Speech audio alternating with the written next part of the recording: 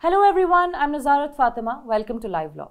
You all might have come across cases where a person or a group of people try to propagate their religion using the religious scriptures and religious teachings, which lay an impact on the minds of some people, resulting in them converting to other religions. But is this practice protected under law? Let's take a look. In this video, we'll discuss a case in which two people who were Christians by religion were booked under the UP Prohibition of Unlawful Conversion of Religion Act and also the SC/ST Act. They were arrested earlier this year on the basis of a complaint filed by a BJP functionary in Ambedkar Nagar district.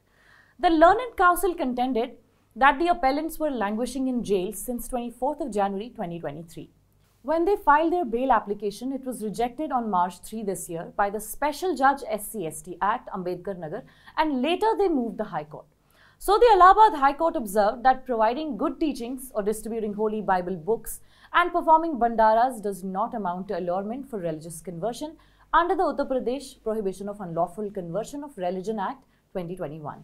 With this, the court, with its bench comprising of Justice Shamim Ahmed, also explained that as per Section 4 of the UP Prohibition of Unlawful Conversion of Religion Act 2021, that is, person competent to lodge FIR, only a person who has been converted, his or her parents, brother, sister, or any other person who is related to him or her by blood, marriage, or adoption may lodge an FIR pertaining to the allegation of such conversion, and no one else is entitled to do so.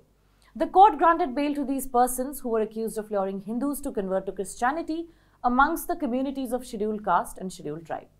The court, while doing so, took into account the allegations against the accused persons and the arguments advanced by both parties and observed that there was no material to show that the appellants had used any undue influence or allurement to the villagers for mass conversion from Hinduism to Christianity.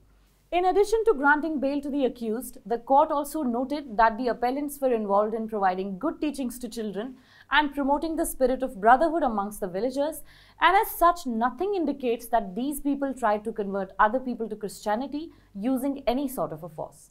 The appeal was allowed accordingly, and the accused were directed to be released on bail. That's all about it for now. We hope you like our content. If you do, please like and share our videos. Also subscribe to our channel on YouTube. And don't forget to press the bell icon for notifications. Thank you for watching.